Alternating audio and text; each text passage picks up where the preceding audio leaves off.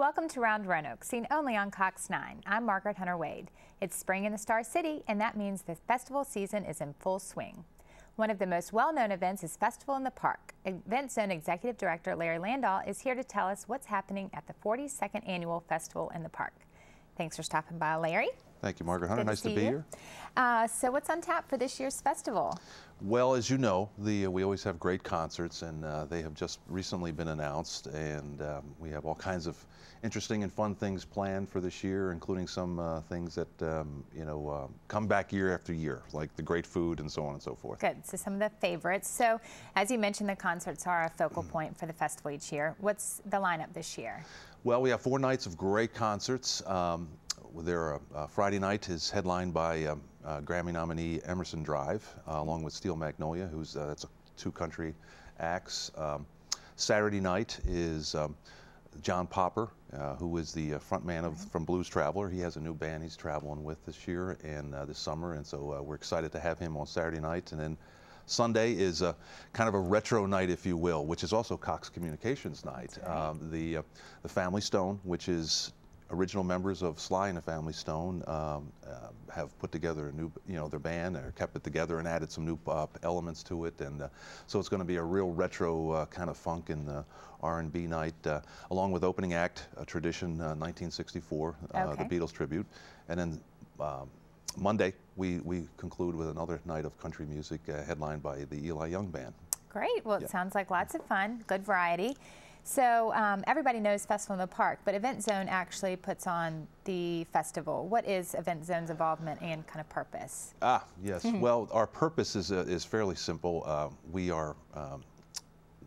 exist to put on events in downtown Roanoke and to help others put on events in downtown Roanoke, including things like the Down by the River Festival, which I know is going to be talking with today, and so that's what we do a lot of events ourselves. We also help other folks put on a lot of the events and work with the city, kind of a go-between between the city staff and so on and so forth. And you do all of it very well. You make sure Roanoke has a good time. This is a busy time of year, as you can imagine.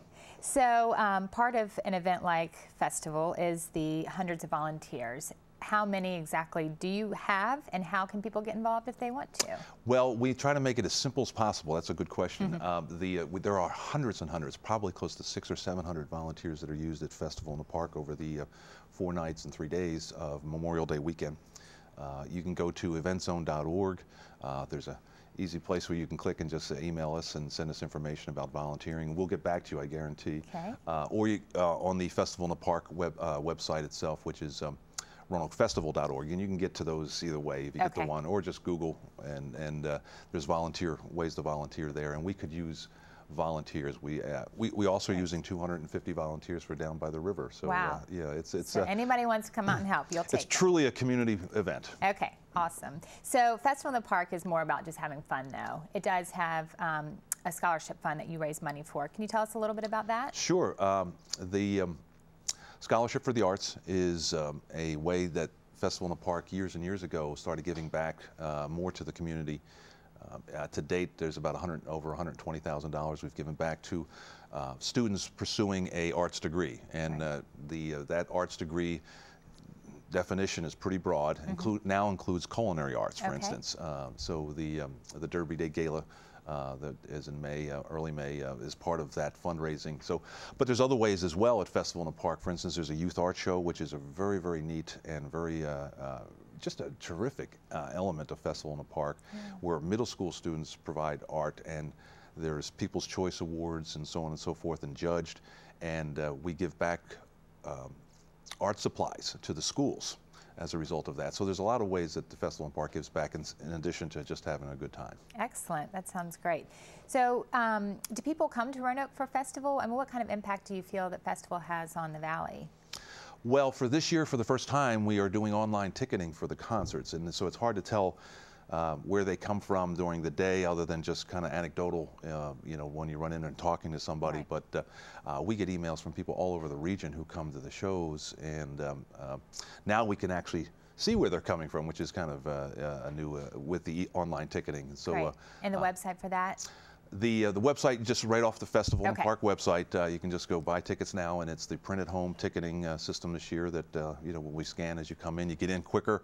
Right. You don't have to be carrying cash and so on and so forth, and it's also discounted. Okay, good deal. All right, well, we're about to wrap up, so if you'll remind people the date. I don't think we covered that, and just the website once more, Sure. if you don't mind. Eventzone.org is the easiest way to remember it, or just Google Roanoke Festival in the Park. The dates are Memorial Day weekend. That's May 27 through May 30th. I Okay. hope I'm correct. And of course, we start the day before on May 26th with BB&T's Party in the Park and with right. Atlanta Rhythm Section. So it's a very busy month. Excellent. Well, we're looking forward to it. Thanks so much, Larry. It was great to see you. And you can learn more about Festival in the Park on the Cox Community Calendar coming up during the break. I'm Margaret Hunter Wade, and you are watching Round Roanoke on Cox 9.